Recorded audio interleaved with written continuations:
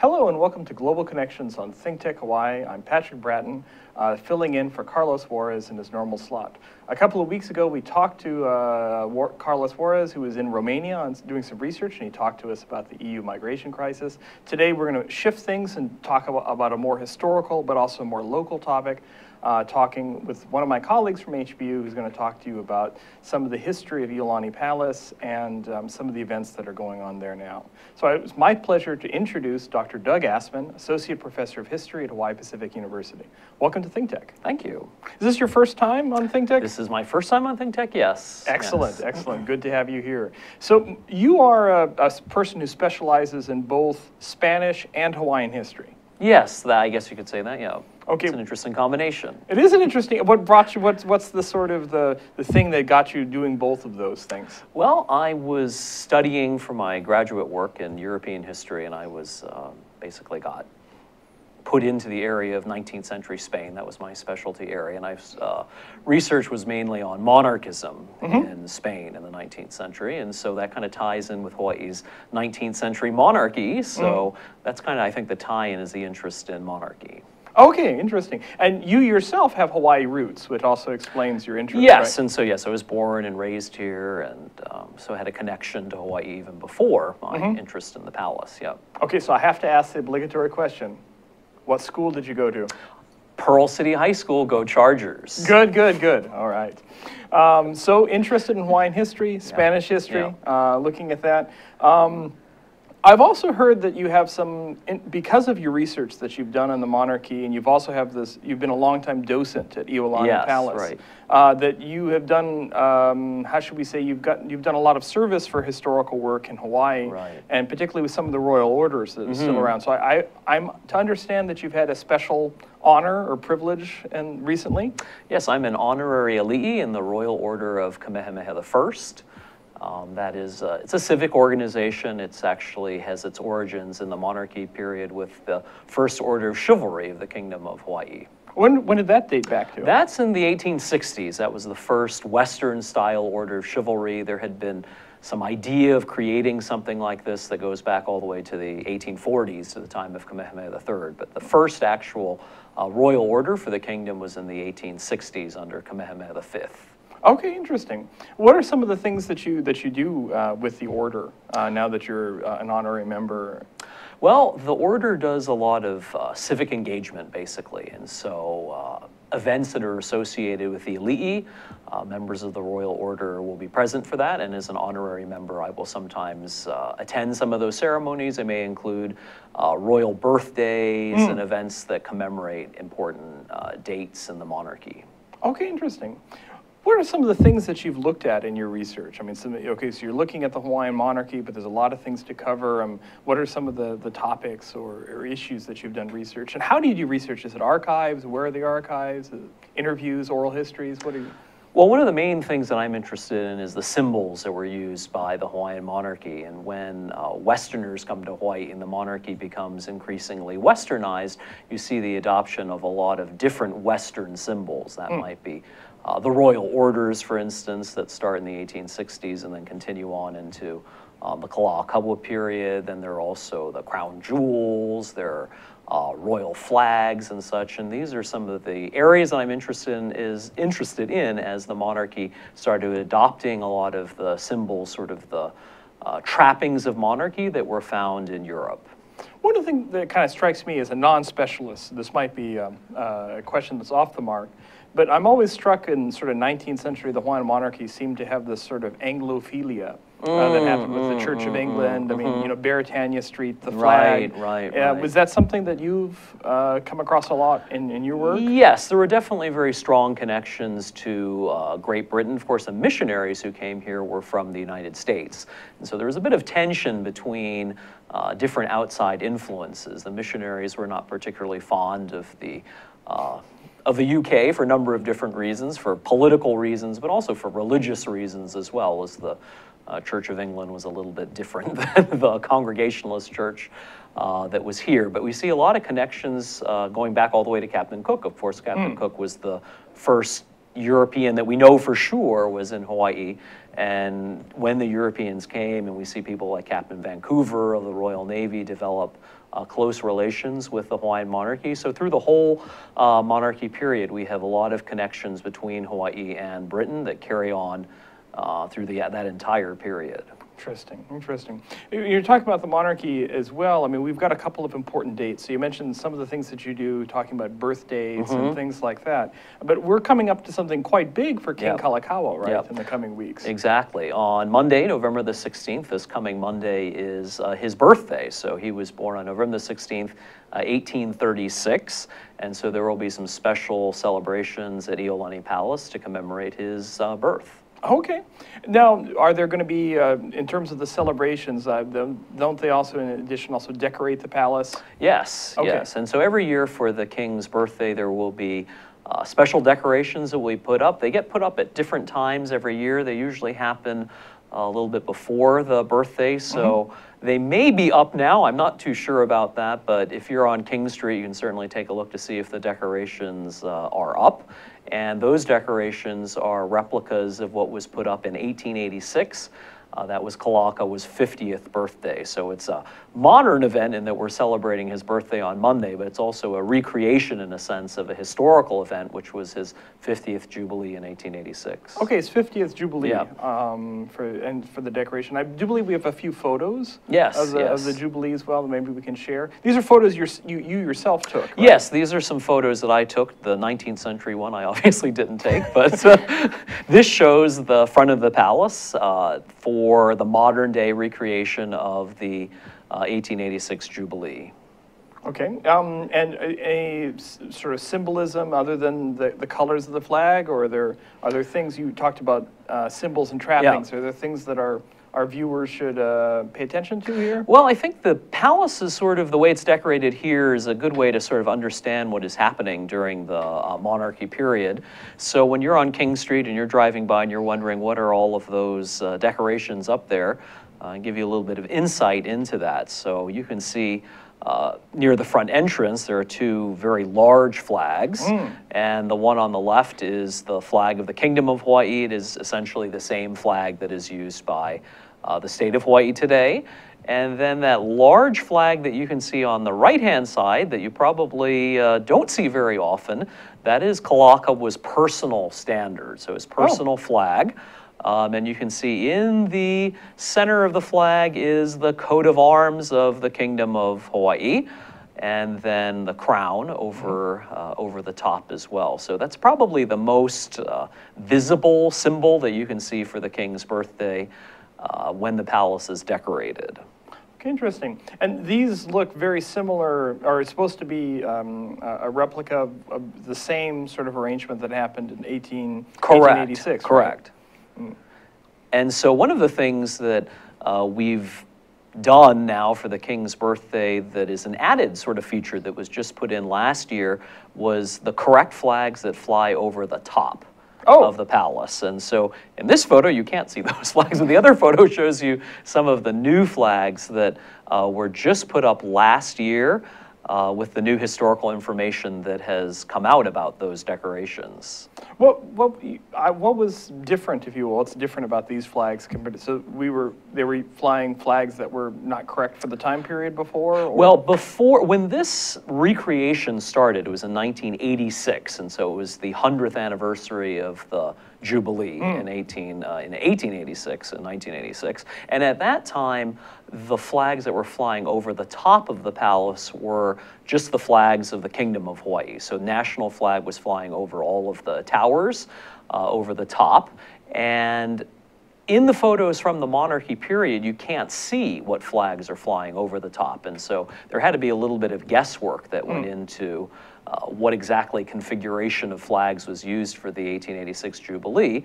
But some research that I did from that event gave me more insight into what is actually what was actually flown in November of 1886. Oh, and I do believe we have a photo from that time period. Yes, we have a photo here, so you can see the front of the palace for the Jubilee in 1886 in November. And you can see that same large white flag with the Hawaiian coat of arms, Kingdom coat of arms to the right of the entrance there, and that is a King's personal standard. You can also see the national flag to the left, but what you can't see is you can't see the flags that are flying over the tower. So back then, people didn't have digital photography, and so didn't maybe necessarily get 500 pictures of this event. There are a number of different pictures of the event, but there are no photos, at least that I'm aware of, that show what was flying over the top of the palace. And so before the new research was done about this, there was some guesswork that had to be done about those flags.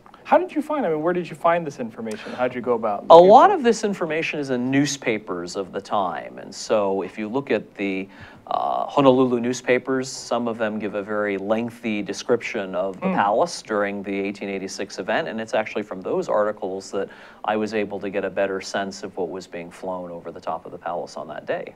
What were some of the newspapers back then? Well, we had the Pacific Commercial Advertiser, and the Pacific Commercial Advertiser was the forerunner of the Honolulu Advertiser, and that newspaper goes back all the way back to the the middle part of the 19th century. It has a long history. It had a variety of different political opinions, some of them very anti-monarchical after a certain period of time, but all of the papers basically covered the royal events in quite a bit of detail. So even if they weren't necessarily always friendly to the monarchy, they did cover different celebrations that were happening at the palace or throughout the kingdom. Interesting. And so what are some of the things that people, if people wanted to go and see the celebration this year, I mean, what would be some of the things that would be happening?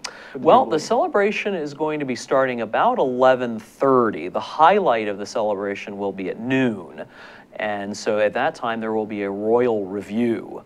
And so you will see the palace decorated, but you'll also see some events beginning around 11:30, including usually the Royal Hawaiian Band, which will be playing some monarchy-era music, and of course the kingdom's national anthem, which is our state song, Hawaii Pono'i, will be playing for that event. And then the royal review is sort of the highlight of the event. Okay, interesting. And I'm supposing you will be present?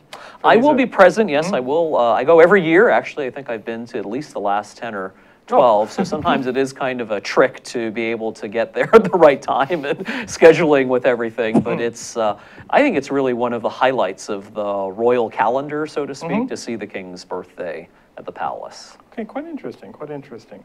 When you're looking at these royal flags and a lot of the sort of trappings or symbols of the monarchy, I mean, has there been something for you that's been a surprise or something as you research or you sort of rediscovered that you weren't anticipating? Or I think one of the things that's been surprising about my study of royal symbols, especially about some of the royal flags, is that there is actually information about them. So it's a topic that hasn't really been examined in that much detail, and I was always told as I was looking into this topic that you'll never find anything on it, because the Hawaiian monarchy was not wasn't like a monarchy in Europe where you would have had extensive records of all of these types of trappings that the monarchy used, but there were in fact records, especially in the newspapers, describing some of the flags, and then the actual flags, many of them still do exist today. They're not normally on public display, but they are still in existence, and so there was more information than I think I anticipated finding, especially on these 19th century royal standards. Interesting. And this also goes back, you've got a kind of a linkage. I mean, not only are you teaching about Hawaii history in the classroom, and you're doing research on your own, but you're also doing work as a docent in the palace. How did you start becoming a docent at the palace? Well, that actually kind of connects to my interest in Spain in a sort of tangential way. I was here doing my dissertation, writing up my dissertation, and basically talking about 19th century Spanish politics every day. And I'd always had an interest in the palace and had been a member of the Friends of Iolani Palace for a number of years, but I decided to actually join the docent program to sort of give me a break from what I was doing when I was writing my dissertation. So it was, there were connections, even though they might not be the connections that you think of. Okay, we're going to take a short break, and we'll get right back into talking with Doug Askman. Aloha, I'm Keli'i Akina, president of the Grassroots Institute and host on Ehana Kako, a weekly program on the ThinkTech Hawaii broadcast network. Ehana Kako means let's work together. Think of the sad alternative, let's not work together. Here in Hawaii, with all of our diversity and the richness of the people, it's important for us to come together around issues on the basis of what's right and what's good and what's going to serve the common good. And that's what we try to do at Ehana Kako. Every week we interview movers and shakers, people in government, business, and other sectors of society to talk about how to create together a better government, economy, a better world here in Hawaii that can bless the rest of the world. I thank you for your attention to ThinkTech Hawaii, and we look forward to seeing you every Monday, 2 to 3 p.m. on the ThinkTech Hawaii Broadcast Network. We're Ehana Kako, and we wish you well. Aloha. Hello, welcome back to Global Connections on ThinkTech Hawaii. I'm your guest host, Patrick Bratton, filling in for Carlos Juarez. Here today, we're talking about Hawaiian history, history of the monarchy, with Doug Askman, Associate Professor of History at Hawaii Pacific University. So before our break, Doug, you were talking to us about how you kind of got into being a docent at Iolani Palace, almost kind of not quite tangentially or serendipitously, and particularly to get a break from doing your dissertation work. And I think everybody's kind of gone through a doctoral dissertation. You know, your dissertation becomes like, I often give the analogy of the pet that you adopt, and then after about 6 months, you're like, ooh, maybe that wasn't a good idea or something, but you're wedded to the pet, and you've got to take care of it, and then you're kind of, it's like, or like a roommate that you needed maybe to help pay the bills. But you're like, why did I have a roommate? So you have to kind of live with it. So having a break from the dissertation would be quite nice. So how long ago was that you started? That was about 15 years ago. So I've been a docent for about 15 years. It seems like it was just yesterday, but I guess it's been quite a while. Yeah. How often do you do that in the week? Once a week? I do it once a week, and so I basically go there between classes, do my tour and run back. When I was a graduate student, it was a little bit easier since I didn't have quite as many commitments as I do now. But one of the things that I really do want to continue to do is be a docent. So even though the scheduling can be a little bit tricky sometimes, I'm usually doing one tour a week. Yeah. Okay. I have to ask this of any person who deals sort of with the public and guided tours and things like that. What's been the strangest experience, perhaps, while you were being a docent? Well, I guess you meet a lot of people from a lot of different places, and you have people come in with a lot of different, I guess you could say, backgrounds. And some people I think they find everything new that you're talking about, and so that's kind of an interesting, there's sort of a tabula rasa. You can put in whatever information that you want. You have other people who have, I guess, more background, and so you're giving them different information, maybe things that they didn't know. And then you have sometimes people who have sort of preconceived ideas about things, and sometimes those can be a little bit tricky. So the story that I'm thinking of, it happened a number of years ago. I had some visitors who insisted that, and I'm not sure where they were from, they were not from Hawaii, but they insisted that they had evidence that the Hawaiians had come from Africa. And they were very, very insistent about this, and it was a little bit difficult to sort of work around their persistence on this issue. So everybody's coming in with, I think, a different set of assumptions. Usually I think those assumptions are fairly accurate, but these folks had some interesting ideas. Okay, I mean, because there's always these theories about. Yeah, there are, and I think there's certainly a certain amount of debate going on.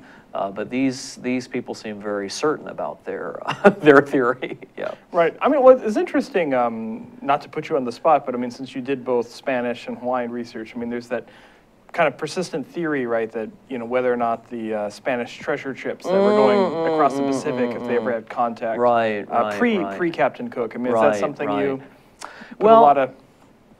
I'm going to say the safe answer to that is probably we will never know. But there is some evidence of that. There is certainly, I think, the context, which is the Spanish ships were traveling throughout the Pacific, and there were Spanish territories in Guam and in other places in the Pacific as well, and they were traveling between Asia and their colonies in Latin America. So it isn't something I think that would be completely out of wouldn't be a surprise, but as to whether there's specific evidence about that, and there is some stuff about that, but I don't know that there's enough to definitively say that the Spanish were here.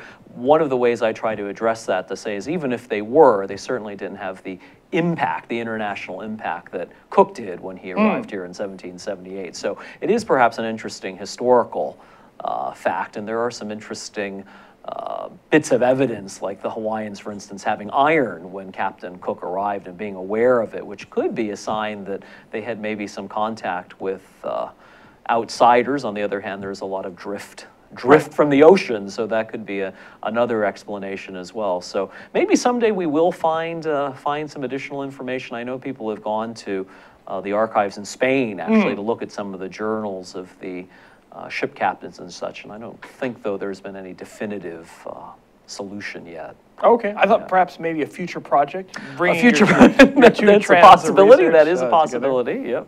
Okay, interesting.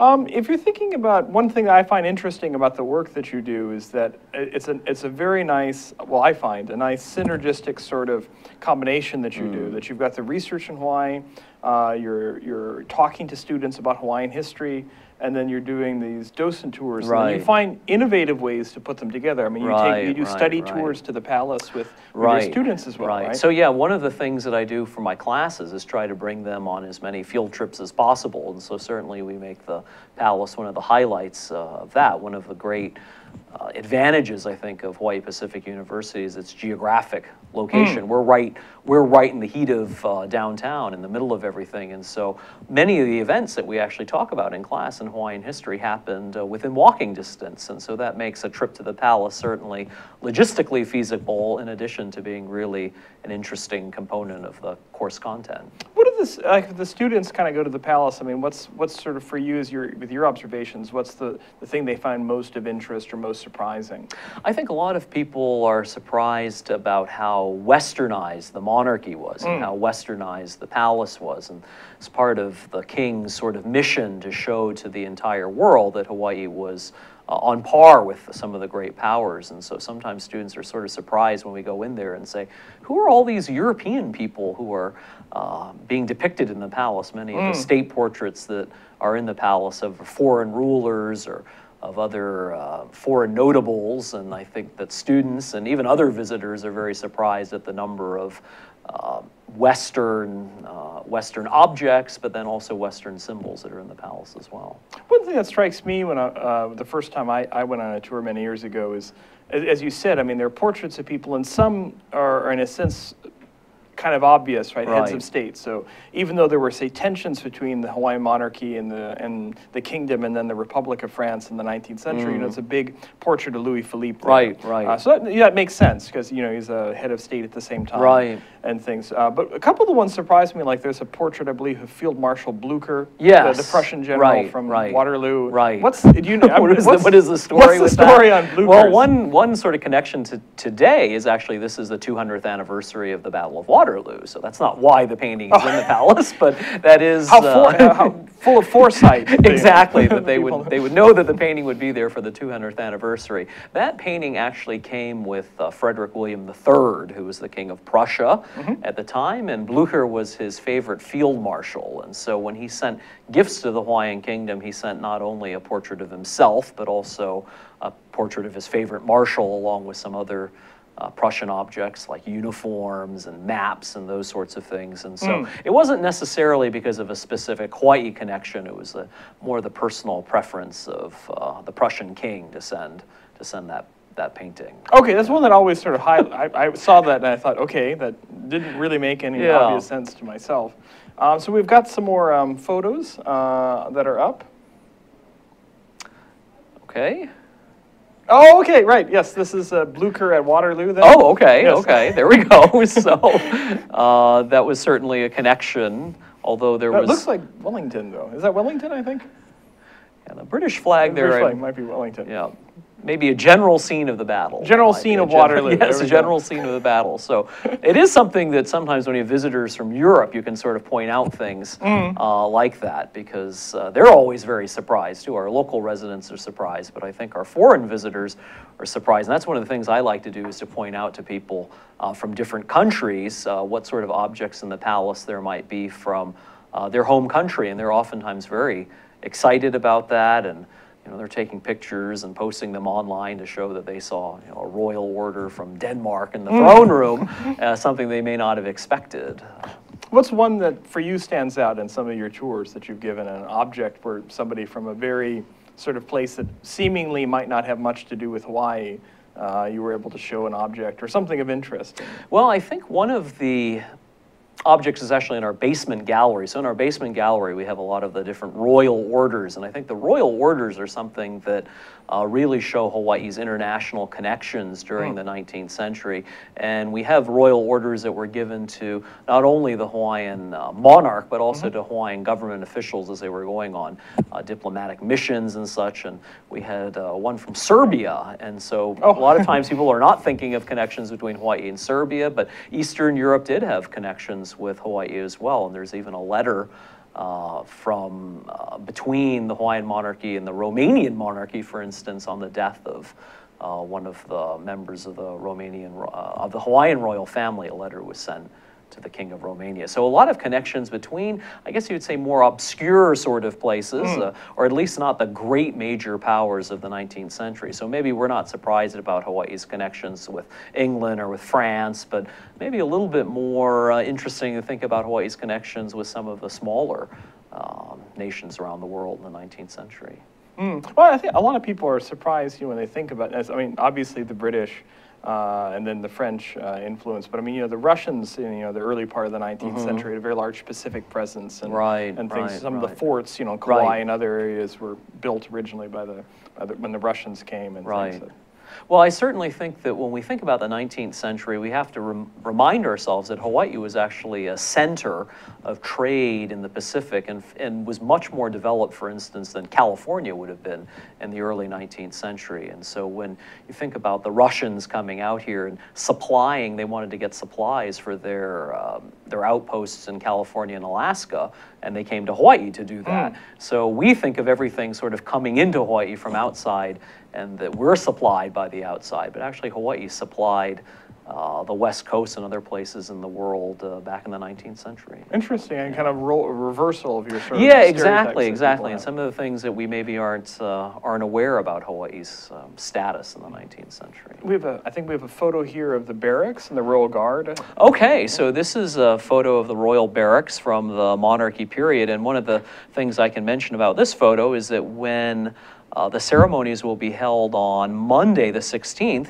We will see Hawaiian and part Hawaiian members of our Hawaii Air National Guard, and they will be wearing uniforms that are very similar to what you can see there. So that is the Royal Household Guard from the monarchy period, and you'll really have living history if you go and see that event and you see the soldiers wearing the uniforms that are replicas of the 19th century Hawaiian military uniforms. Interesting. All right, well, we're going to take a break for a commercial here, and we'll be right back and continue our conversation about Hawaiian history with Doug Askman. Great. Hi, my name's Hillary Weinberg. I'm the host of The Whole Gamut on ThinkTech Hawaii. See us live every Tuesday at 1 p.m. or on our YouTube channel to hear us talk about world affairs from Hawaii and beyond. See you then. Hi, I'm your host on ThinkTech Asia, Bill Sharp. I look forward to you joining us each Monday between 4 and 5 o'clock when we film right here in our studio in downtown Honolulu.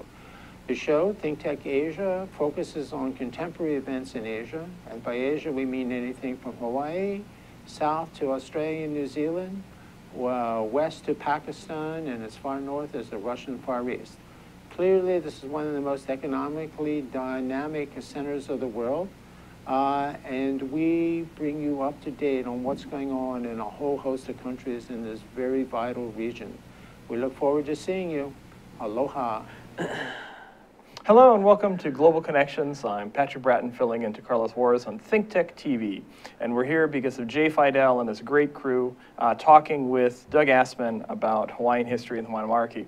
Just before our break, we had been looking at a photo of the Royal Guard in front of the barracks. And people today know the barracks is the place that they go and get their entrance tickets. Right. And it's the gift shop for Right, the palace. right. But there's something kind of funny about the location of the barracks, yes. right? So the barracks is the original building, or most of the original building, but in the monarchy period, that building was actually behind the palace, about where maybe the state capitol is today. And so when the state capitol was built, there had to be a switch. The building had to be moved, and it was actually taken apart. Its various parts were then numbered and labeled, and then it was rebuilt where it exists today. So it is the original building, but it's not actually in the original location that it was in the monarchy period. And that around that spot in the monarchy period was actually a bungalow, royal bungalow, that was pink in color. And Kalakaua spent a lot of time in that smaller building, avoiding sort of all the royal protocol that was associated with the palace. But as many Hawaii residents know, termites are a problem.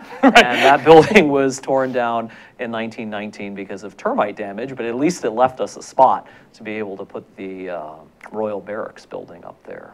One of the things, though, one of my, not you, but one of my previous docents at one of my visits said that, Kalakaua didn't live really in the palace except on state occasions. They lived in the bungalow, is that correct? The royal family had residences throughout the islands, not only on this island, but not only in downtown Honolulu as well. And so the palace was associated with a certain amount of protocol. And so the royal family did spend a lot of time not in the palace, for instance, maybe in the bungalow building.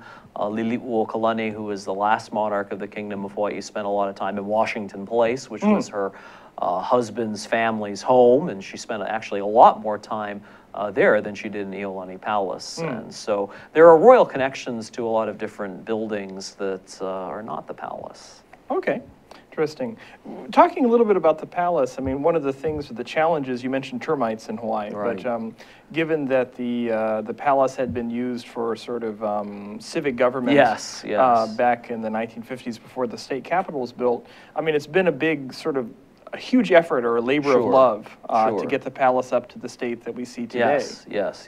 And so after the overthrow of the monarchy, the palace was essentially used as a government building. It was a small building to house the different offices of, for instance, the territorial government. So a lot of changes, we might call them unfortunate changes today, happened in the palace during the post-monarchy period, and that really necessitated some major restoration work to bring the palace back to the appearance that it had during the monarchy period.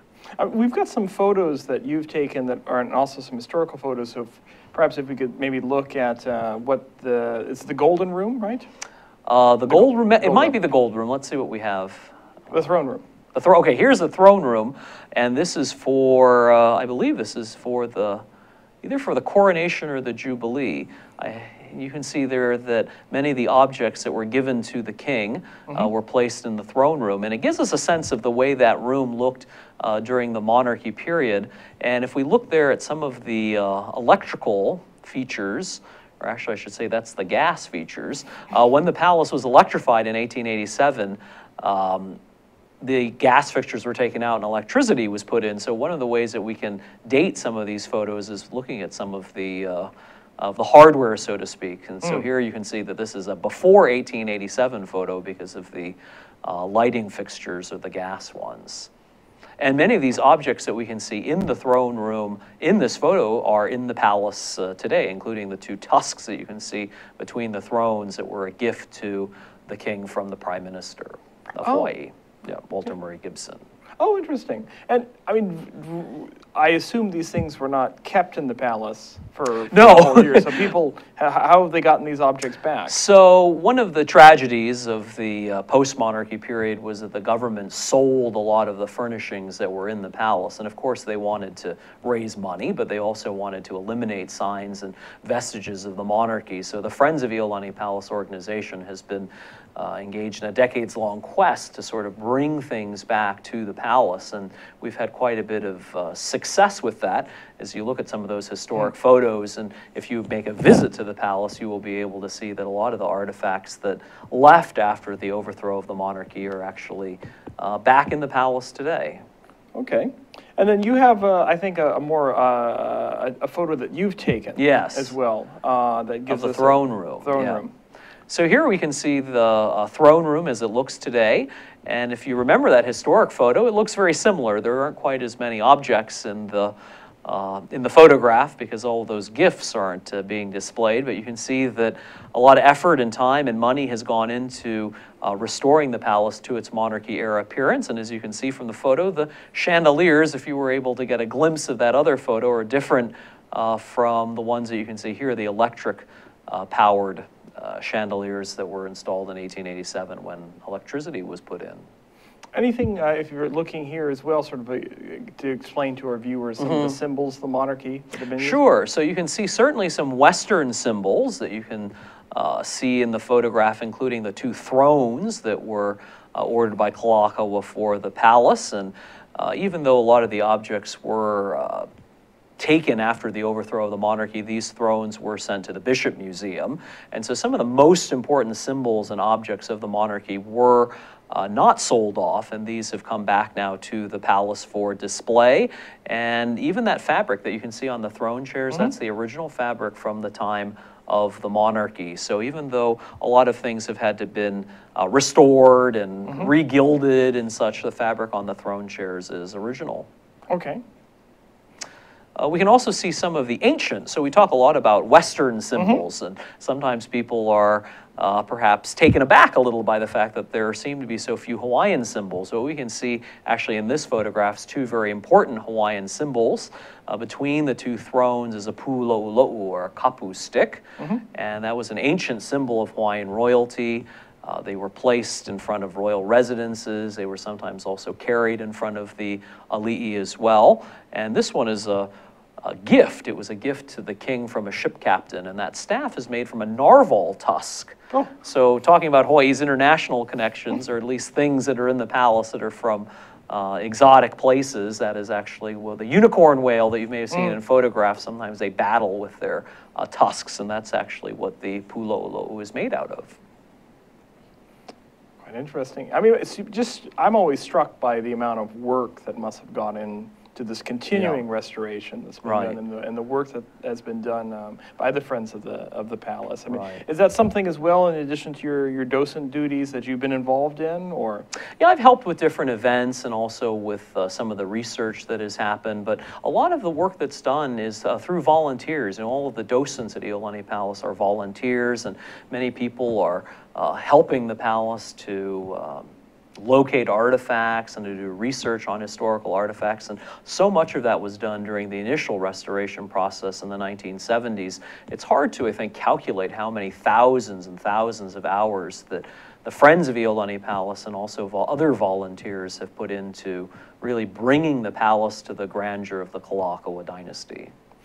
I mean, the palace sort of takes a center stage when you're downtown. You're looking around for sort of Hawaiian history. But one thing I'm always struck with is there's a whole bunch of sites downtown. Sure. And things that people walk by every day and not even are where I do some sort of historical walking tours downtown, and I'll catch people who walk the same route every day to work and not know that this building or this place is important. What are some ones around downtown that you routinely use for your study tours and your walks that people might not appreciate, that some of our viewers might be able to check out themselves as they're? Well, I think a lot of times when you live in a place, you always think that you can go and visit the historic sites a little bit later, and then that sort of gets pushed off, and then you end up never visiting them.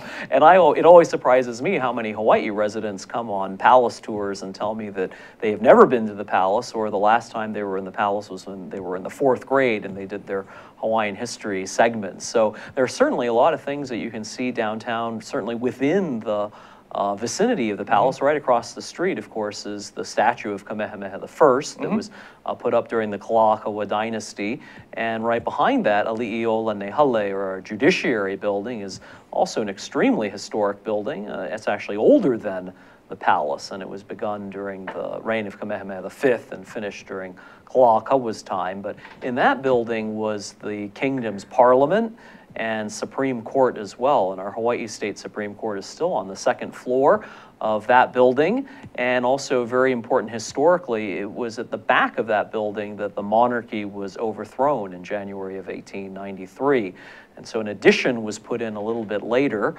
So the atmosphere is perhaps a little bit different. It's a hallway now at the back of the building, but there's certainly a lot of living history happening in the vicinity within just a few steps of the palace. So Ali'iolanehale, I think, is certainly a building that you can check out. It is open to the public. There is a museum in there that talks about law and also about the World War II period and some of the interesting things that were happening in Hawaii during martial law. So right, that's another the place to martial check law out. exhibit. That's right. Yeah, that's right. Now, that building, I'm with a historian, so I have to check what I'm saying if I say things that are wrong. But that building originally was supposed to be the palace, right? But then. Yes, the first Iolani Palace had become quite dilapidated by even toward the end of the Kamehameha dynasty, and there were plans to build a new palace. There were also plans to create a new government building as well for the ministries and the parliament and such.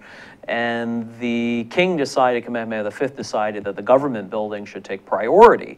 So Ali'iolanehale, the original plan was for it to be the palace, and then the plans were modified for government building. So although it never was a palace, there was the intention that the building, at least in a modified form, would be the palace. So it took a few years before the new Iolani Palace that we see today was built. But yes, it also has a palace connection. Yeah. Interesting. Do you have a favorite area, maybe downtown or on Oahu, that really for you, when you walk, you really get a sense of place, a sense of history? When you're going around. I mean, for me, Merchant Street is always that, with the Stengenwald building, Sure. Alexander Baldwin building. You get this sense of what Honolulu must have looked like in the 1920s or something. Do you have an area that you kind of like going, gives you kind of a glimpse into the past, if you will? Or would that be the palace for you? Well, I think if you walk down King Street around the area of the palace and you look to either side, you can really see Hawaii's history sort of come to life with the historic buildings, the palace, the Ali'iolanehale. Within just a block or so, you also have the historic Waihao Church and the mission houses that are also there, and even our City Hall, if you're thinking more of a 20th century history. And so you think you can see everything from the early 19th century into the 20th century within like a block or two right in downtown Honolulu on King Street. So I think that's a sort of a favorite walk for me, is that couple of blocks around the palace on King Street. Other than the palace, do you have a favorite building downtown? Favorite building downtown? I think Waihao Church is certainly one of my favorites. It's older, of course, than the palace, but it's a bit of the sort of pre-Kalakaua dynasty history, so we can see the influence of the missionaries and also influence of the monarchy as well, royal pews and such that are in the church. And so that's certainly one of my favorites. Sometimes it's called the Westminster Abbey of Hawaii, a little bit maybe of a smaller version of it. And there's also a royal tomb, actually. King Lunalilo's tomb is on the grounds of Waihao Church, so a lot of monarchy connections are also found on that property. Looking forward, what would be what's your sort of next research project or next thing dealing with Hawaiian history you're looking forward to, or maybe you may be working on already? Well, one of the things I want to look at is the king's last trip. So the king actually died in San Francisco in 1891. And he had traveled there to try to improve his health. And one of the issues that I want to be looking at is the reactions to his last trip to the United States. And sometimes we forget that he was the first monarch to visit the United States, and it was a big deal in the United States. That was the 1870s, but he was talked about all in the American papers and such, and so it really, I think, brings to light the importance of Hawaii as an independent nation in the 19th century. All right, well, thank you very much. I think myself and all of our viewers, we've learned a great deal about Hawaiian history. And hopefully people will pay attention to what's going on with the Jubilee and visit on November 16th. November 16th is coming Monday, starting around 11:30 and lasting for about an hour or so. All right, excellent. Yeah. Well, thank you for joining us, Doug. It's always a pleasure to talk with you and learn things. And I just want to say thank you to Jay and Zuri and everybody here at ThinkTech for making this possible. I'm Patrick Bratton for Global Connections, and I will see you next week.